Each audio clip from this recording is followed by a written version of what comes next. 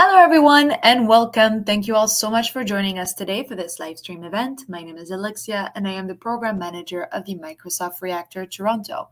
I will be sharing session resources with you in the chat. But before we begin, I'd like to quickly review two items, our code of conduct and event guidelines. First, please take a moment to review our code of conduct. Microsoft Reactor seeks to provide a respectful environment for both our audience and presenters. We encourage engagement in the chat, but please be mindful of your commentary, remain professional and on topic. And secondly, our event guidelines. This session is being recorded and will be available on demand through the Microsoft Reactor YouTube channel in about 24 to 48 hours. I will be sharing the link in the chat for our YouTube channel. And if you've not been on a live stream through YouTube before, please note that you must create an account on YouTube in order to access and interact in the chat. You can set that up now. And if you're unable to use the chat but have questions, feel free to reach out to us through social media. Which brings us to today's session. I'm going to bring in our speakers here, Bruno and Sravani. Hello, hello. Hello, everyone. Hey, everyone. We're excited for the last session of the series. Please take it away. Sure. So, hey, hello, everyone. Happy to be with you here. I start to see people joining from different places. I'm going to show when I am managing the tab. So, Rajiv from Nepal. We are from Canada. I am going to kill your name. So, sorry. Shinichi from Japan. Everyone there. So, thanks a lot. Hello. And hey, we are going to close today the sessions talking about OpenAI and Power Apps and Power Platform, sorry. And today we are going to talk about Power Virtual Agent, which is super cool. And I am looking forward for this one because a lot happened in the last couple of weeks, and I really, really want to see what else we have here. So, Sravani, should we start? Can you move to the next slide so we talk a little about the content and then what we are going to see? Similar to the previous sessions, we are going to make a quick intro to what are the Power Virtual Agents, talk a little about OpenAI, the APIs, what we have here and there, and then what we have in Power Virtual Agents, which basically was new for me when Sravani showed me this and blew my mind. This is so cool. So I think we are starting. Sravani, do you want to please introduce yourself and we can start talking about Power Virtual Agents? Yeah, thanks for having me again, Bruno. This is very exciting. I'm seeing a lot of people join from across the world. So welcome, everyone. My name is Sravani Sethi. I'm a cloud solution architect at Microsoft. I specialize in Power Platform, and it's very dear and dear to me. So without further ado, we'll jump into the topic. I'll start off with a very brief introduction to the platform. This is the third of the series, so you might have already seen this, but just a very brief overview. Power Platform has 5 main pillars: Power Apps for application development, Power Automate for workflow automation, Power BI has been the oldest pillar for business analytics, Power Virtual Agents, today's star of the show for building chatbots, and Power Pages for website development. So we'll jump into Power Virtual Agents. Lots of new announcements, both with the AI features as well as lots of other features as well. So I'll briefly touch upon those other features as well before jumping into the OpenAI integration with Power Virtual Agents. So if you haven't heard of this product before, it's a low-code product, part of the Power Platform, and useful for building chatbots for your end users. This is very closely associated and built on top of Azure Bot Service. So if you're a pro developer and you have used Azure Bot Service previously, this is essentially an extension of that service. Again, it's a low-code, no-code platform, so you don't really need to have any IT background to build these chatbots. It can be very interactive based on your business logic. And as I said, it's built on top of Azure Bot Service. The latest announcement, which leads me to this sort of an array of announcements, is the coding side-by-side feature that provides a unified authoring canvas between Power Virtual Agents and Azure Bot Service. In the past, Azure Bot Service was code heavy, so you would see the code behind your chatbot. But now in Power Virtual Agents, you can switch between code view and your normal low-code graphical view, if you might add. So with that, again, that changes a lot of things. You can now copy paste your code, so you don't have to recreate multiple topics, nodes, etc. There's also new features such as adaptive cards, images, videos, quick replies that you can add as rich responses. Power Effects is the language that started in Power Apps primarily to write very Excel-like formulas, but now it's coming into Power Virtual Agents as well, which just, empowers all the business users to write complex logic, but still be in the low-code side. There's also other features that we'll discuss throughout the session, but these are all the latest announcements in Power Virtual Agents, and this one is one of my favorite announcements.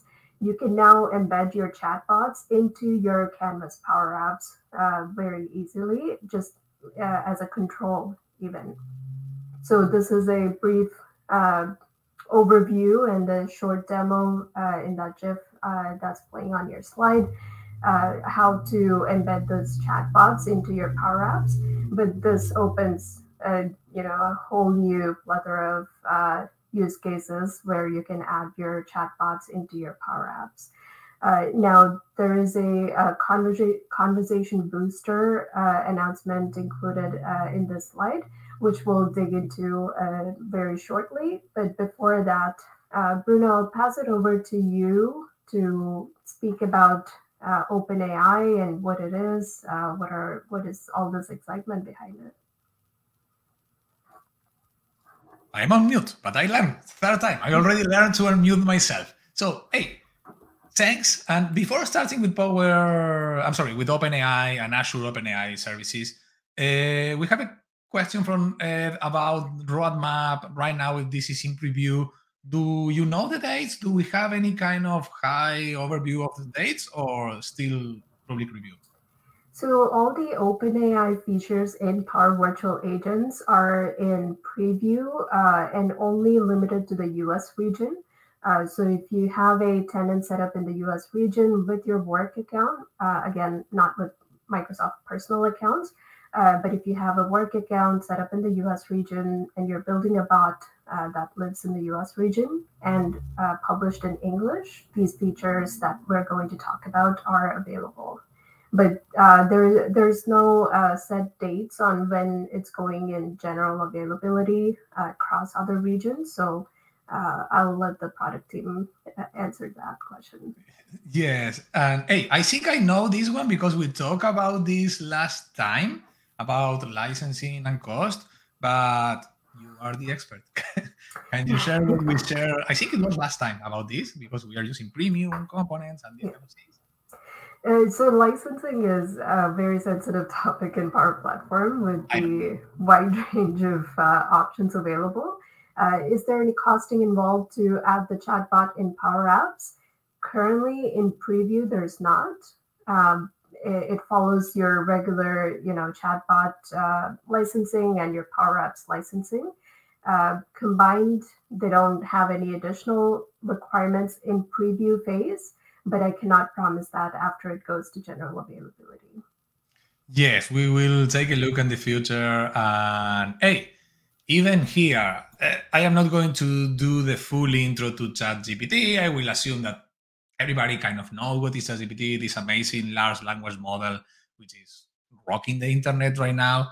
But can you move to the next slide, please?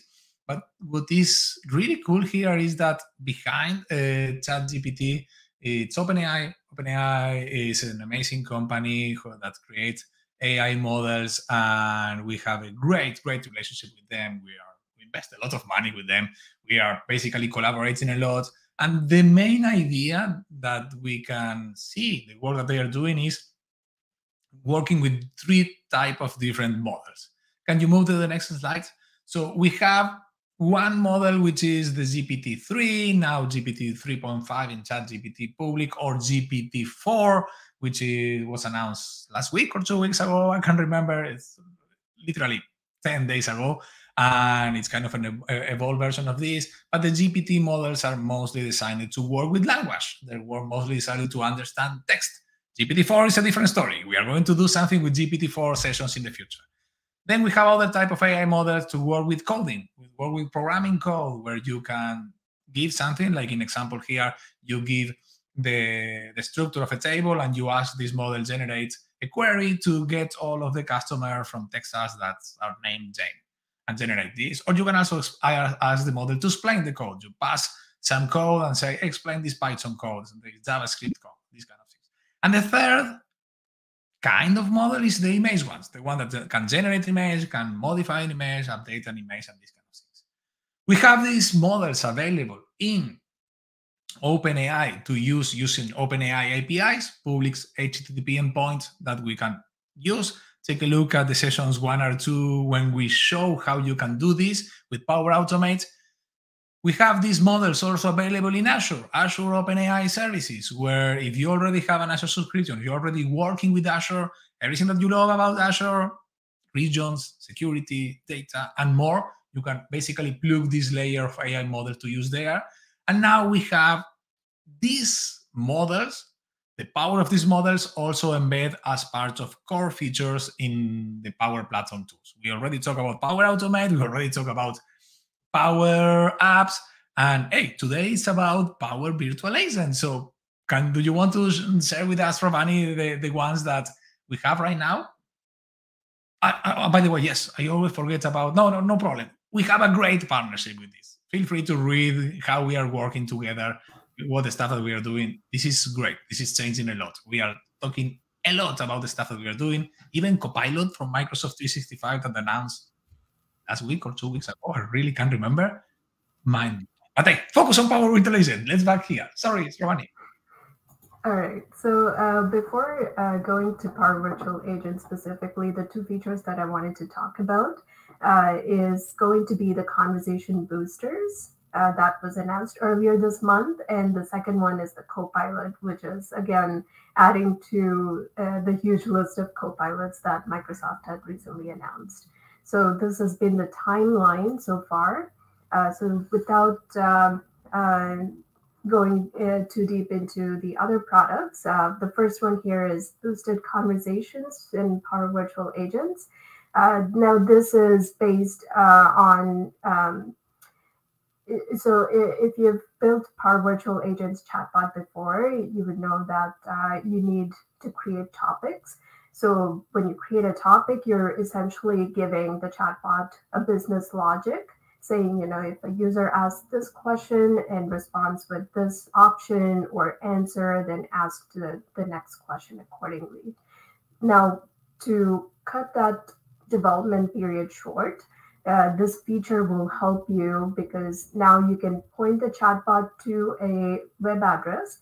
And essentially what's happening behind the scenes is your chatbot is using Bing search, and it's creating the results using GPT. So now when a user asks a question, and if your topics are not, equipped enough to give the answer back to the user, your chatbot is going to look through the web address that you have provided, and it's going to create a natural language response back to the user.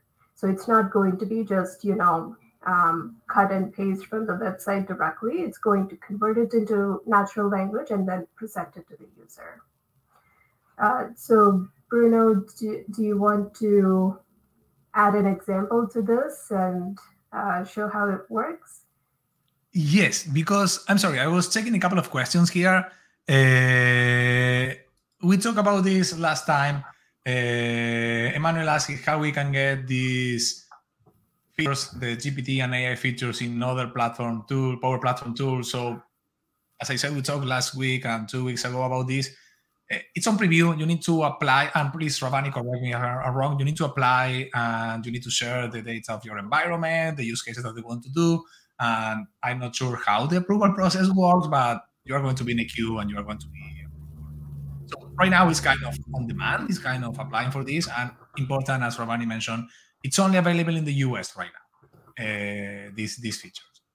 That said, let's go back here, because when I first see this, I really like it. So let me go and share my screen, and let me show what was my idea. So share screen. Sorry, I lost it before. So, and by the way, I usually look like this to get my my second screen. Now I am looking into this one because I changed monitor, some hardware problems. But hey, this is Power Virtual Agent. This is the environment that we have to play around. And I was thinking, okay, I'm going to create a new chatbot. You can see here that we have, where is my Zoom it? Sorry, there it is. So you can see here that we have the two experience, we have the bit resolution and the preview with the unified canvas. Sorry, I'm going to say this bad. But what I really like about this is I was thinking, okay, maybe I can create a bot. And because we work with the Reactor, I will do Microsoft Reactor. This is the main site that we have to basically query. And this is where we host all of our events, all of our live streams, in-person activities, everything here. And I will add a bot, and we are going to work with this later. Let me go back to my bot. So I'm going to name my bot Reactor Demo Bot. Sorry about that. And I will add my website. And as far as I understand, at this moment, when I do this, I can define, as we did before in the Power Virtual Agent, my topics, my entities, integration, and more. But if something is not recognized as a topic, it's going to try to search into this website and using GPT, get understanding of the question and translate the response in a natural language way. So let's give it a try. It's take a couple of seconds / minutes to create the bot. And I am not going to add any topic. I think by default we have 5 or 6 topics. Ravani, we have the hello, the transfer to agents, the greeting, and a couple of more. So I am going to try to not working on that ones, ask a question that will go directly to the main page. Of course, because this is a demo moment, it's taking a lot of time. Usually it's faster, but hey, let's wait for it. I am in the right ways, Ravani? Yep, you got it. Perfect. Hey, I like it. This is learning and testing on the fly. So right now it's creating the bot. So that's why I don't have the test bot or the topics available. It takes some time. It's going to refresh a couple of times. Refresh is here. And as I said, I didn't add any topic here, but I have the chance to test my bot. I have my main topics here, which is goodbye, greeting, lesson 1, 2, and 3, kind of example topics. But if I ask a question about, I don't know, what are the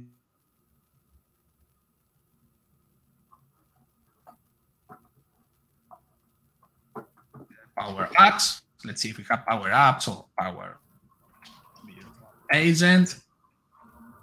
This question, so this is my question right now. What are the next steps of Power Virtual Agent? This question should trigger the GPT model, go into the websites, and hey, this is kind of nice. I didn't connect my bots, I didn't do any topic, but right now, it basically found and helped me also that, hey, there is an event that is going to run 6 weeks from 12 to 1, basically more information here, and this is the event. And if I click here, of course, I am going to have, oh, my friend, Julia, Stefano, they are going to run. I think the link is not the good one, but hey, this is part of the series. That's great.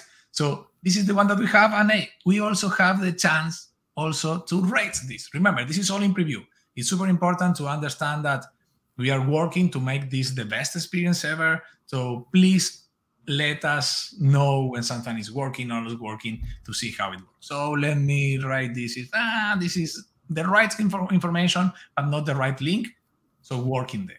So, hey, this is super cool. I can even change this to work directly with Bing.com. So I'm going to have my own being chat here, kind of my ChatGPT embedded in my bot. That's correct, yes?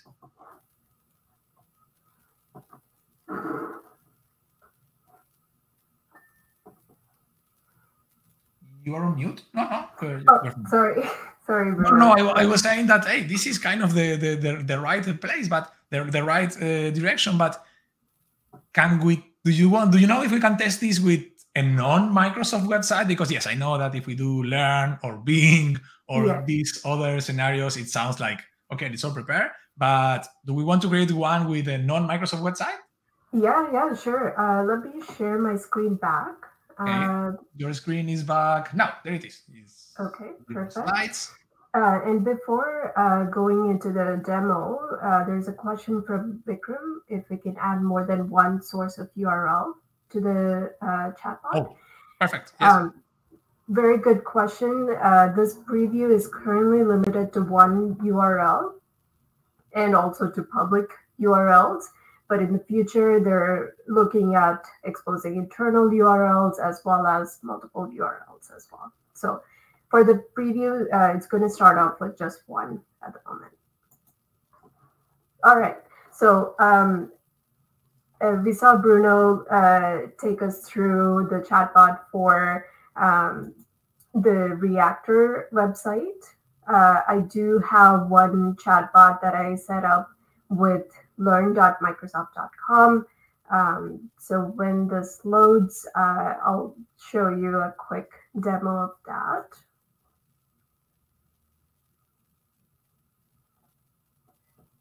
Okay.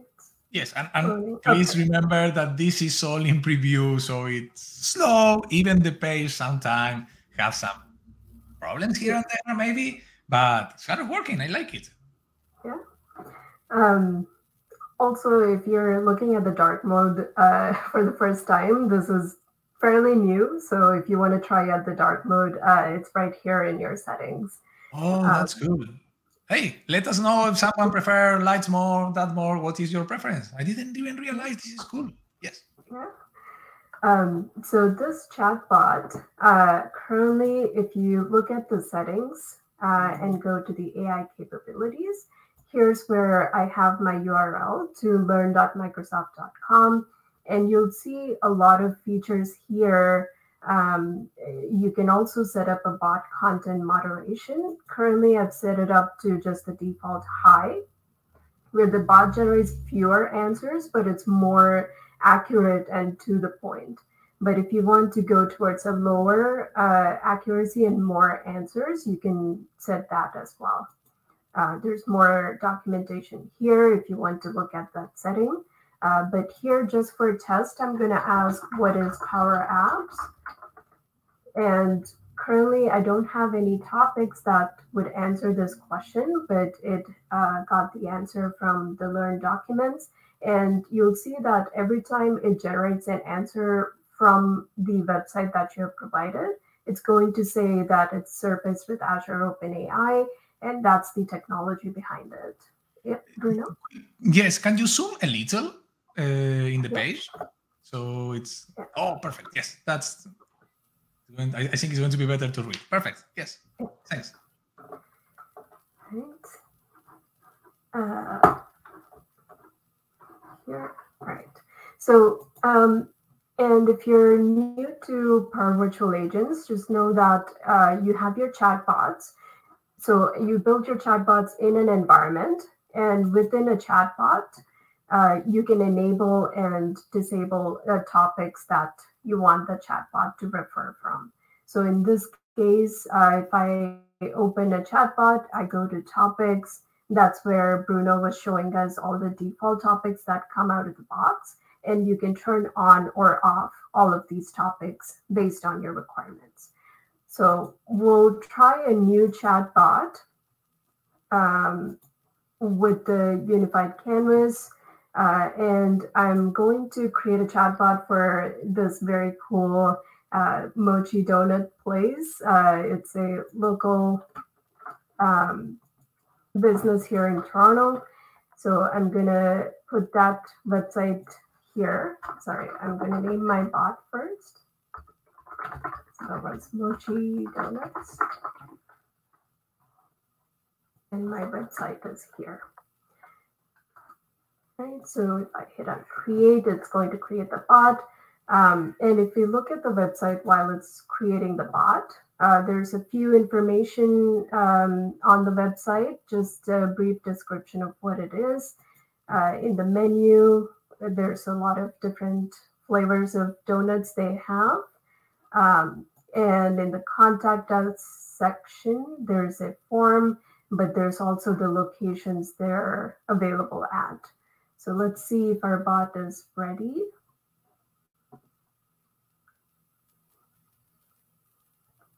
It's coming up. All right, so almost there. Once it's ready for us to test,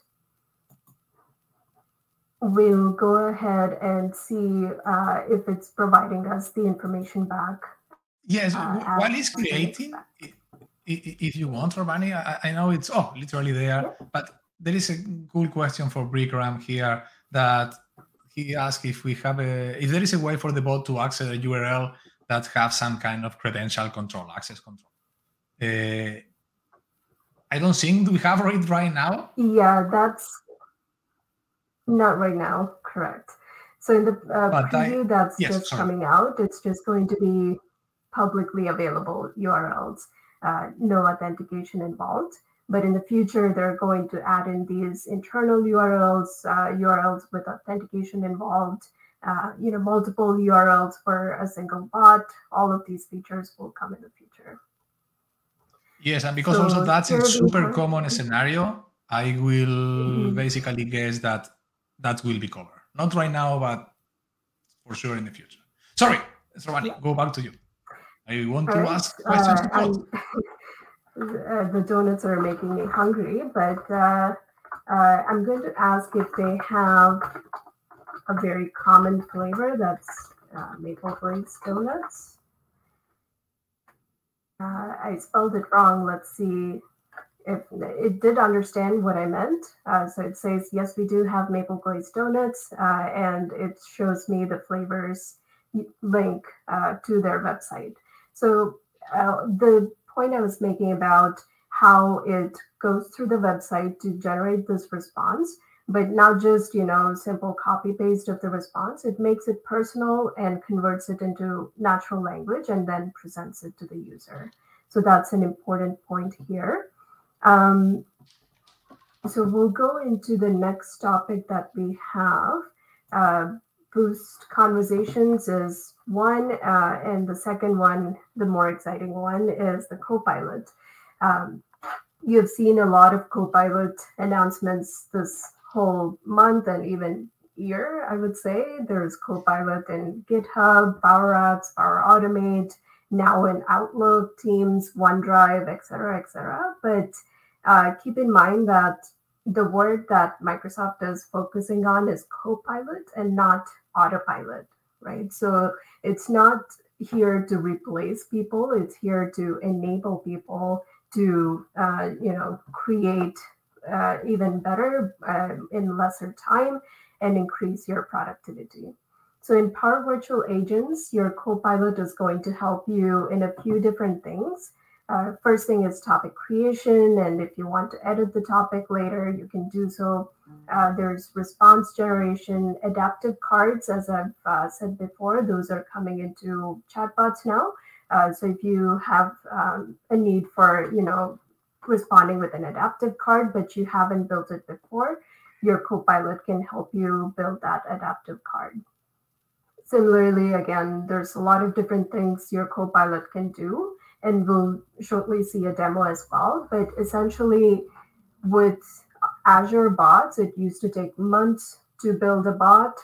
With Power Virtual Agents, or business users came into the play, and now bots are just taking a few days or a few weeks to author.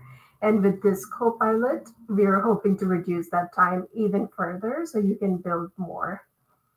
So with that, I'll show a very quick demo of how this topic works. So essentially, these are the topics that come out of the box, but I'm going to create a new topic. And here I have the option to create with Copilot. So it's a little too dark, I'm going to switch to a light mode just for this demo, and then show it so that it's much clearer. Right. So new topic, create with Copilot. I'm going to create a topic for rating.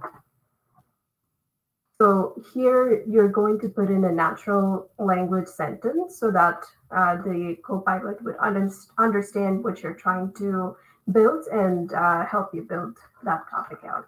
So I'm going to say, let a user rate Isabella's mochi donuts between 1 and 5 and ask for their contact information. Right, so let's see how this Copilot does. So essentially, I want the topic to ask the user a question on how much they would rate this Isabella's mochi donuts between 1 and 5, and then ask them some contact information so that I can get back to my user. So essentially, it's done everything that I wanted to do. So the trigger phases are already built out. And then the question here is, how would you rate Isabella's mochi donuts? And you have the 5 options here between 1 and 5. And then it's asking for the user's name, email address, and it's thanking the user for rating the Isabella's donuts. One question, Ravani, can you zoom a little in the trigger phrases? Because it was generated basically from your request, from your question. Hey, I like it. And this is the important part. In example, I am not, and I am going to play my not English speaker here. My English is my second language. Hey, it will take me some time to basically generate this variation of give me a rating, give a rating, what do you think, share your opinion. It saves time. It saves a lot of time. How good is the quality? It's amazing. It generates almost 10 different trigger phrases. Yes, 10 different trigger phrases, which is super cool. Really super cool. And it all makes sense also.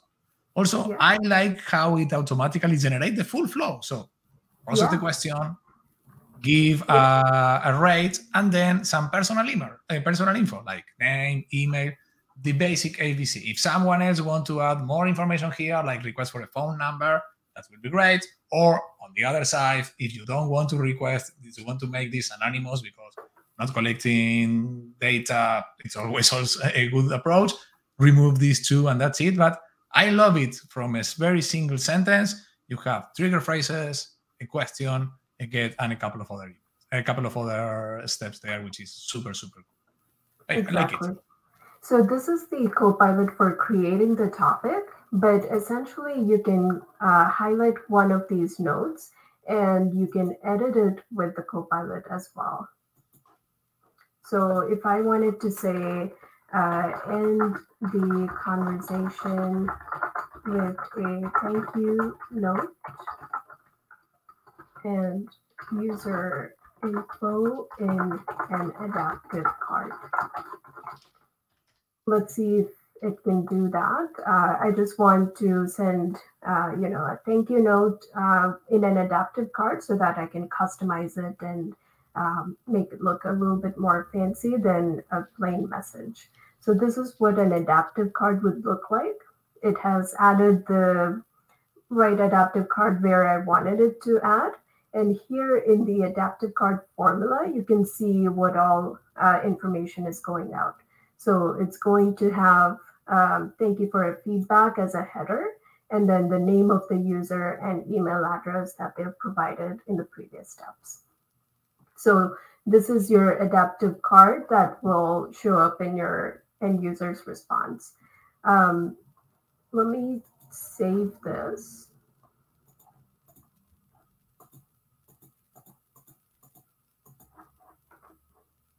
Maybe not. But one thing I did want to show is the code view as well. That's one topic we've discussed before jumping into the OpenAI discussion. So if you wanted to look at the code behind your topic, you can switch to the code editor.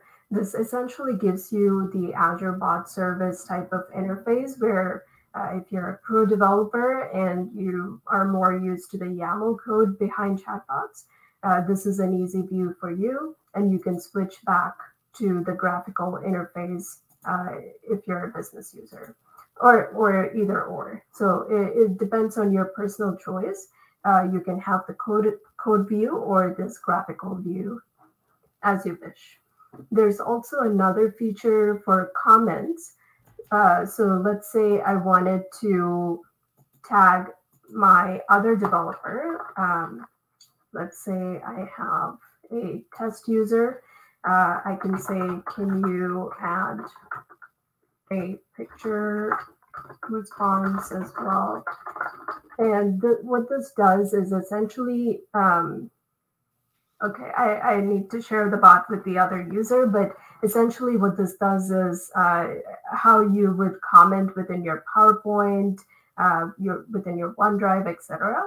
Once you post this comment, it's going to send an email notification to your other developers. So collaboration is much more easier between your team.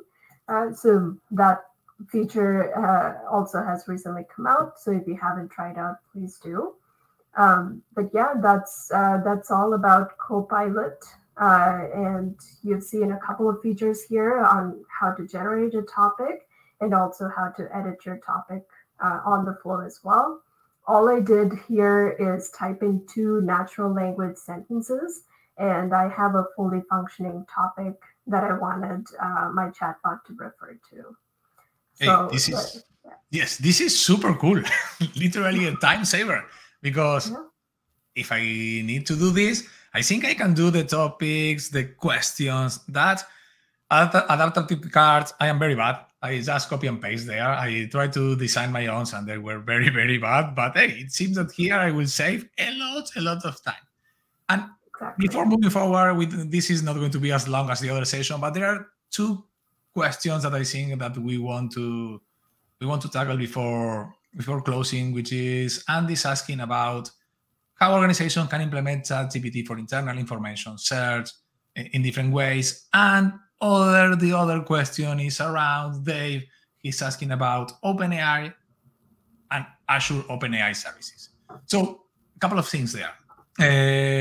OpenAI has a set of APIs, has a set of features that we can use from them. So if you want to use, I don't know, a GPT 3.5 model, there is an endpoint, an API that you can call. And this is going to use OpenAI endpoint. However, we also have, let me go back to my screen. We also have these features available to screen. This is mine. Yes. And we also have these features available as an Azure service. So they are in preview right now, but you can apply and you have access to several models that we have in Azure. So that means that you will also have an endpoint to run in Azure using this GPT model, these OpenAI models. One of the key differences here is, in example, if you're already using Azure and you have your subscription, you have a model, and you have a governance there, you can add this to the current model. So at the end of the month, you are going to have one invoice, the Azure invoice, and you can see where are you spending your money. This is something that you can take advantage. Other advantage, we just talk about security and connections here and there. Everything that we know, when I here have a model, in example, I have several models. I have Code, DaVinci, GPT 3.5, DaVinci 2 and 3, text embedding. When we have these models available, when we want to use it in Azure, we can add a custom layer. I can add a customized model here. I can pick up one of the base models that I have. It's not transfer learning, but kind of adapt this model to my data, and I am going to have this basically customized to my information. When you talk about searching, training and asking questions using internal information to these models, Azure OpenAI will give you the data security, will give you all of the key points that we have in Azure manage this. So big difference there about how both scenarios works. At the end, I'm not sure, but I will say they are literally the same model. I think they are the same GPT 3.5 example model. I think so. Maybe wrong there. But in Azure, we have everything that we already know in Azure. So someone was talking about connecting this to Azure Search. I'm sorry. I see an amazing demo. Someone doing this also with Cosmos DB. And hey, literally no connection there because it's all on the Azure side. So I hope this clarify a little there about how we can do this. And the main difference. And the other ones were around, Power Virtual Agents, and if they can do these kind of things for internal search in a company. As we said before, right now it's in public preview. Right now it's mostly to show where is the direction that the product is going, to have this amazing Canvas Copilot that help you edit and create stuff using natural language, also to edit this using natural language, to have this URL single right now, maybe with more in the future, to help your bot become more intelligent.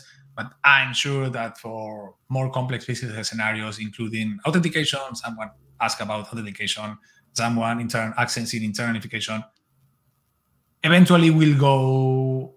I will say that my guess is that we are going to get there. I don't know when. Right now it's showing the capabilities, but we are going to go there. So that said, I don't know. Do we have anything else, Srovani? I think we are almost at the end. If you want to share my screen back, I quickly wanted to show just one more thing. All right, perfect.